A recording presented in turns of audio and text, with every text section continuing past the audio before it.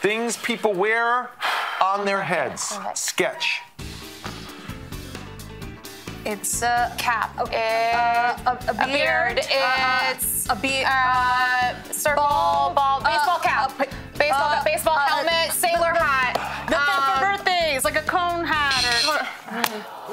Ran out of time. Colton is going to study this. Colton, like a hawk, is looking at what you were drawing. I mean, well, okay, so the beard is important, right? And so, I mean, this could be a number of things. It could be Santa Claus, in which case it'd be a Santa hat. Claus. But there's no little, like, ball at the top. Who would draw a Santa cat without a ball at the top? And so, look, I also noticed that it is a pointy hat. I don't think it's a wizard, but it could be like a wizard's cap. Okay. There you go. So we have wizard? Come on, Colton, give us something. We'll go with wizard hat. I'm glad I can draw the ball. I am going to draw the ball, and I'm also going to give you a little color in here. It